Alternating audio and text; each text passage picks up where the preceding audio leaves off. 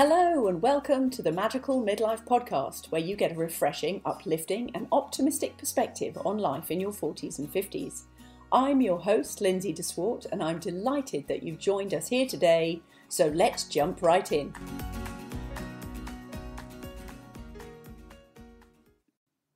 Hello, it's Lindsay. How are you doing? It's so lovely to have you here. Thank you for joining us at the Magical Midlife Podcast. So I am delighted to welcome you. It's a solo episode tonight, so it'll just be a short one. But it's Halloween. So I wanted to record this in time for Halloween because Halloween's a really, really important time. And it's not just about the candy, although I pretty much love that too. Although there is a bit of a story about that. When we first moved to Canada, we took the kids obviously over there. They were 3 and 5. And I can safely say the amount of candy and sweets that they actually got when we went trick-or-treating was literally, honestly, more sweets and candy than they'd ever seen in their lifetime. It was so many sweets. I still suffer from just shock, the fact that they can fill up pillowcases full of candy. Anyway, so now that we've come back to England and it's just my daughter, she's a little bit old, of course, so she's not really doing it now. But anyway, so I hope you had a fantastic time, because by the time you listen to this, if you were going out with the kids, or it may actually be, you'll probably remember the time when you were doing it with your kids too, and it seems like a long time ago now. Anyway, so you're probably the one at the door now, maybe giving out some sweets and candy and trying not to eat too much for yourself. Personally, there was always a bit of a Mars bar tax on for me. I always said, kids can eat all the candy they get so long as I get the Mars bars. Mars bar tax. Perfectly good way of going through Halloween. Anyway, that's not the reason I'm talking about Halloween tonight. The reason I'm talking about Halloween tonight is because it's also called Samhain, or you can pronounce it various different ways. So it's the beginning of winter. So we've come to the end of autumn. We've got the clocks changing. We are going into the darkness. In this hemisphere, obviously, we're going to 6 months of darkness. And it's a really fantastic time to start going within yourself. Now, as you've seen if you get my emails, it's really an interesting time right now because we seem to have so many choices ahead of us, yet so few decisions. And whilst you're looking to make decisions and to be able to move forward, there is also this overriding sense of overwhelm almost about don't know what to do next. Everything that you used to do isn't working. It doesn't matter how hard you push and you strive. That's not the energy that's going to get you any further. So I really wanted to dig into that a little bit today because I'm hearing it. I've been doing energy readings for people, just short energy readings. So I'll put a link in the show notes if you wanted to book your own energy reading. And it's just a short energy reading, but it'll give you a snapshot of something that's going on at the moment for you. Anyway, so with the energy readings that I've been doing for people, it's so funny because so much of the same energy is coming up for people. And it really is this energy of feeling almost out of your depth with what's available to you right now. And you might be being called in many different directions, but none of them seem quite right. None of them really feels like, you just got the energy to get up and go and be motivated to do it. It really feels as if now is the time to question, to meditate, to have relaxing baths, pull cards, journal, all the rest of it. And so what I'm going to do tonight is actually, I have pulled a card for you, for everybody who's listening. So we're going to tune into that card and I will tell you what that card brings about for you. And then also, as I tuned into that card, it actually reminded me of one of my favourite books, which I'm going to share with you. I'm also going to give you some journal prompts because I've been listening to all sorts of meditations around the full moon, the eclipse, coming up to this time of year. And I've heard some really useful journal prompts, which I'd like to share with you. And they all tie in really nicely with the cards. So lo and behold, it's almost as if there's divine intervention. Would you believe it? So let's start with the journal prompt. So if you've got a pen and paper, write them down. And if not, if you're driving, then maybe I'll put them in the show notes so you can come back to them. And if not, you know what? When this episode finishes, then maybe just ponder about it, because you generally get the answers pretty quickly if you've got some nice quiet time to think about it. Okay, so questions are, where am I still playing small? That's one of the questions. The other one is, where am I saying one thing but not allowing myself to step fully into that? That's what led me. That's a really bad question, isn't it? I must have written it down wrong. Where am I saying one thing but not allowing myself? That led me to, when I started to rephrase that question, that led me to the book, The 4 Agreements, by Don Miguel Ruiz. And I don't know if you read that. If you haven't read it, it's a really quick, short read, but it's profound. It's incredible. Anyway, so the first agreement is actually to be impeccable with your word. And it's funny, this comes up when you start doing goal setting or manifesting or anything, because so often we will say one thing, but then we don't follow through and we don't honour our commitments to ourselves, not to anybody else, but to ourselves. And this is about being impeccable with your word. And the place it starts, it's with us. We'll challenge our own boundaries before anybody else will challenge us. But if we cannot be true to our own word, then how can we expect anybody else to honour what we're saying and to give us the time and to believe us? Including the universe, when we're looking to manifest stuff, if we say we want something, do we actually really want that? Or do we change our mind? And, you know, if you're journaling and you're writing down sort of things you want to manifest, are you writing down one thing and then 2 days later you're writing down something different?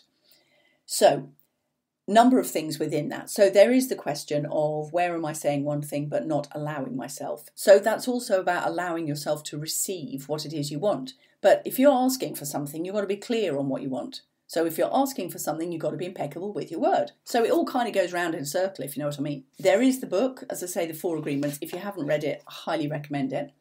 And then also based on that, I pulled a card for us from my Mystical Shaman Oracle card deck. And the reason I pulled a card tonight is just because it really is the energy of going within, of being quiet, of finding stillness, of not taking action, but allowing our feelings and our guidance to kind of bubble up within us from deep within our soul, from the earth, you know, from the stars and moon and sky above. If you're listening to this, there's still a lot of energy of the eclipse full moon. So actually spending some time outside, if you can, is a lovely place to journal, especially if you're sitting around a fire or something like that. That's really nice. Anyway, so funnily enough, the card that I pulled was Stand Still. The Stand Still card is all about finding the time to be with whatever's coming up, whether it's a new idea, a new hope or dream that you want to bring to fruition.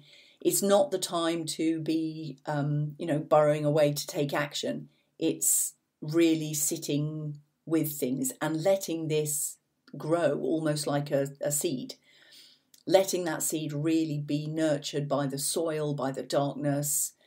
So yeah, really go inside for this and journal about it, and maybe allow yourself to be creative just to see what new ideas brew, what new shoots will come from this seed. Because it'll take you in a completely different direction. Now, also, one of the things, actually, when I was just putting this idea of this podcast together today, I wanted to share something that came up in our women's circle last Friday, because it was an absolute gem, and who knew? So, oh my goodness, thank you, Donna Walker, for this. It was brilliant. So we had a really small group, so we really got to dig into some fantastic ideas about aromatherapy. Anyway, so talking about going inside, being with your own ideas, obviously one of the ways to do that is just by having a really nice, quiet, relaxing bath. So with that, you can say aromatherapy oils, perfect. But I don't know if you've ever made the same mistake that I did, which is you just put oils in the bath. And then actually, when the oils touch your skin, it burns your skin. And quite frankly, with lavender and stuff, it hurts like heck. So we discussed this with Donna, and Donna said what you actually need to do is you get an egg cup of milk, you put your oils into the milk, and then you put the milk into the water as it's pouring into the bath, and that way the milk emulsifies the oils and distributes it throughout the water in many different layers. So actually, you don't get burnt by the oils. Oh my goodness, who knew? How cool is that? So I just thought I'd share that little gem with you, courtesy of Donna Walker. Thank you, Donna. Anyway, so it's one of the ways of going inside and just being rather contemplative is having a nice warm bath with candles maybe, and then maybe come out and journal afterwards. But that's the energy, right? Before we move into the chaos of Christmas and everything else, I would really recommend over these next couple of weeks you give yourself time to be with the darkness. The clocks have changed, so the evenings are darker. Chances are kids aren't around, or the kids don't need you as much as they once did. And so just like this whole midlife gift, let's really step into that, harness that, having your time back again. And there's, especially with Halloween and all the little kids and stuff around, you might love it, you might hate it, I don't know. Certainly I miss those times because it was always a time I really enjoyed being with the kids. However, now that I'm in a completely different phase, as are you, I'm sure, maybe you honour having that time to yourself now and taking those dark evenings to journal. So some of the other journaling prompts that I really like are about what small steps, what rituals, what things can you do to anchor your self-trust and belief? Are you following any rituals? Are you doing any daily rituals? How are you setting yourself up? Now, rituals work really well within menopause, and I know I don't love talking about menopause, but it makes a massive difference if you actually really look after your daily rituals, because that's the easiest way to start changing your lifestyle habits so that you actually feel, more comfortable going through menopause and it doesn't then start taking over everything. There are ways that you can improve it gradually by just lifestyle choices. And I'm not saying that's for everybody. One of the other journaling prompts that I really liked was, how am I neglecting or minimising myself? Ooh, that's an interesting concept, isn't it? How am I neglecting or minimising myself? So that's a little bit like, where am I still playing small? As you know, because I talk about this all the time and I talk about it with my guests and I email to people about it, we are waking up into an incredible time for us as women, partly because of the energy of what's going on, but also partly because we're in our midlife. And so we are coming into this second wind almost of incredible strength. We're really being able to tap into our power again. But in order to use that power wisely, you've got to find what's important to you. We're not in that phase anymore of doing what pleases everybody else, what's socially acceptable. We need to find the power to say no more often. And I don't know about you, but it might be getting easier actually. I'm finding saying no very easy these days. Finding the power to say no, to do what's important to you, to really tune into what's important to you. And I'm hoping that those journal prompts will help you to do that as well. And be patient, actually. When you're really tuning into what's important to you, you've got to be patient and not rush it, not push through it, not work through the pain. That's not what this energy is about. This energy is about making yourself comfortable so that nothing is rushed. Giving yourself time to ponder your new decisions, ponder your new steps.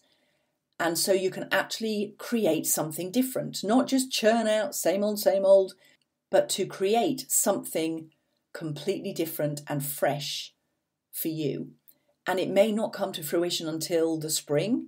And if that's what it's about, then that's what it's about. I think you might be surprised at how quickly things are moving. But just like anything, the more you feel what's going on, the more you allow yourself to really dig into what's going on, I do believe that things will manifest a lot more quickly for you. I'm going by my experience, and it's certainly happening. Things are changing fast, really fast, and quite frankly, beyond my wildest dreams. Yet, I've had to sit with this for some time, and I believe that a lot of you are probably going through exactly the same thing. So I urge you to give yourself the time to sit with what's brewing and to let go of what no longer serves you and be okay with it. No guilt. No remorse, just be okay with letting go of stuff that's just not important to you anymore. Because the stuff that is important is crying out for your attention. It just needs your attention. It needs you to notice it. And it may be that it's brewing within your solar plexus chakra, so that area just between your belly button and below your heart. That area is your solar plexus chakra. So much power in there, but it's also about your commitment to yourself, commitment to your promises, commitment to how you show up in the world. So you might want to tune into that. If you're doing any meditation, you can just allow the thoughts to drop from your head down through your heart and sit in that area of your solar plexus and see what changes about your ideas and your thoughts. And journal about it and allow some of it to be right and allow some of it to be wrong. And all of it's okay just as it is. It is just perfect as it is. So be with that during this next time of moving into the winter. And I just wish you peace actually at this time. I really wish you peace, because there's enough turmoil going on within us and in the world around us. So if you can find peace within you, then you are actually serving the world in the greatest way you possibly can. As I said, I have promised that I will, if you come over to the Magical Midlife Facebook group, I will put links to this show in there. Just come along, you just need to ask to join. There's a couple of questions to answer, but it's nothing demanding. It's just so I know that, you want to be here for the right reasons and also know how to best serve you. So if you come over and join the Magical Midlife Facebook group, I will put links in there for a thing I wrote a while ago actually about saying no, guilt-free.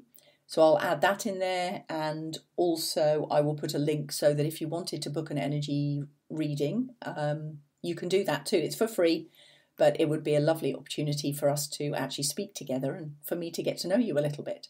Anyway, so this episode's a little bit different, a little bit shorter, all about Halloween and Samhain, and I wish you some beautiful dark evenings of self-contemplation and quiet time and relaxation and getting to know yourself at this amazing time that we've been gifted. And don't eat too much candy, because I might be cashing in the Mars bar tax, although I'm having to buy the Mars bars myself, so eek. Anyway, lovely to see you here today. Thank you so much for tuning in. Really, really grateful. Please leave your reviews if you've enjoyed the episode, if you've loved the show. And I look forward to seeing you in the Magical Midlife Facebook group and on the next episode. Okay, take it easy. Keep living your magical midlife. Thanks for listening to today's episode. If you've enjoyed the conversation, please come and leave a review. If you go to the Apple Podcasts app and scroll down to the bottom of the podcast page, and then you'll find the ratings and review section. Please invite your friends to come and listen by sharing the link. And you can join the conversation and let me know who you'd like to hear interviewed and what topics you'd like discussed over at Facebook on the Magical Midlife group. You can also find me on Instagram at Lindsay de Swart, where the conversation will also continue. I can't wait to see you on the next episode. And once again, keep living your magical midlife.